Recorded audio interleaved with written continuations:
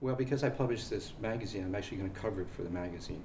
Part of the things I do in the magazine is do reports where I try and digest very long, complicated, either government or environmental group analysis or reports.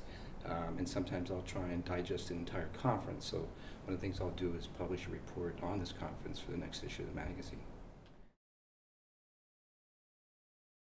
It's always very important to hear what other people are saying. I mean, you can read it, but you really kind of have to be there with people, and the informal exchanges that take place in between sessions, in the evenings and in the morning, I think are very useful for networking and finding out who are people that you can come back to, who are people that for you make sense and seem to be particularly useful. And sometimes the writing you get is not necessarily helpful for that, and so it's very useful to just kind of meet people personally. I think that's always a critical element of finding out about what's going on in environmental matters in Ireland.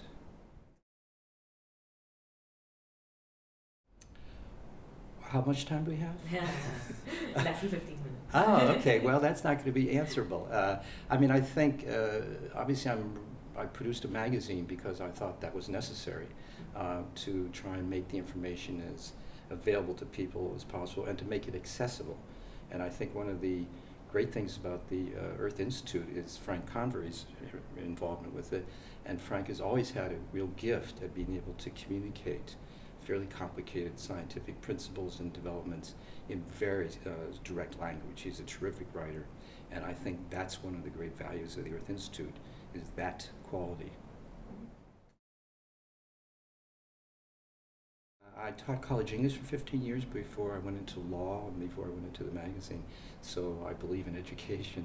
I think it's fairly straightforward that it really needs to be an informed public that makes the decisions about what's going to happen in the future. And an uninformed public, as we have in America and in many places, is quite dangerous.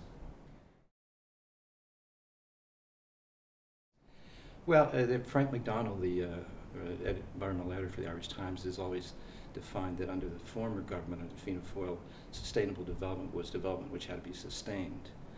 So I think there's that natural competition between economic development and protection of natural resources, and certainly these days, because of the economic crisis, the economic issues are driving planning issues and other matters, and that's really impinging on some of the previous protections we've had for natural resources, and that really needs to be kind of addressed and corrected.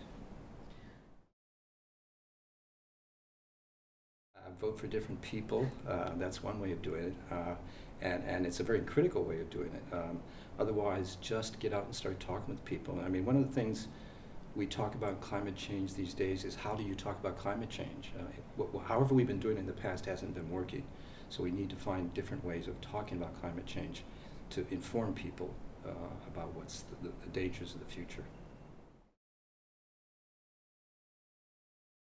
Well, I think the global negotiations are very stalled. I don't think there's a lot of optimism there, and I think the American kind of reactionary position is not helping that. But the European Union certainly has been driving environmental protection efforts in the Republic of Ireland and now in Northern Ireland in ways that just never would have happened without the European Union influence. Certainly the money being given to that and the directives in the European Habitat directives and the other ones are really helping to push the Irish government in directions that otherwise would not have gone. The most important factor in helping climate change, voting for different people.